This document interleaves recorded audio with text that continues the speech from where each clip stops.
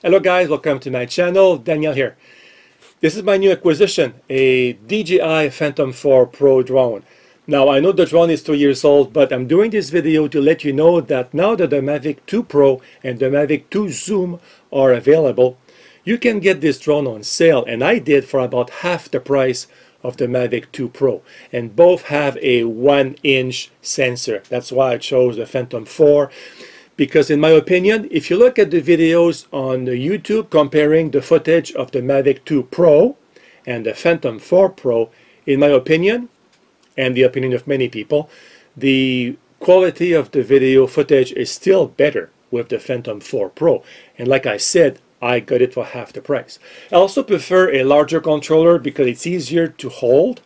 And I use a tablet. I have a Samsung Galaxy S2, which is a very bright tablet to use outside, and it fits perfectly over here. So I like this controller.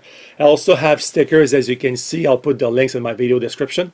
It's hard to remember the light pattern on the drone and on the controller, so this is very useful here. So I'm going to give you the links.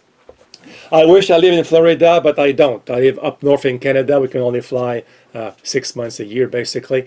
And as of June 1st, we have new regulations. We cannot fly in controlled airspace, which is basically my whole city. So I did the footage just outside control areas. You will see at the beginning of the video, you'll see the city at very, very far in the on the horizon.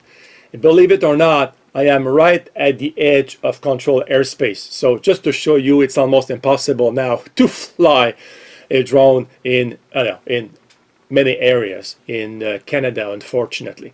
I have my pilot license. My drone is registered over here. There's a number. So let's have a look at what I did for my first flight with my new Phantom 4 Pro. I hope you enjoyed the video. Have a great day. Goodbye, guys.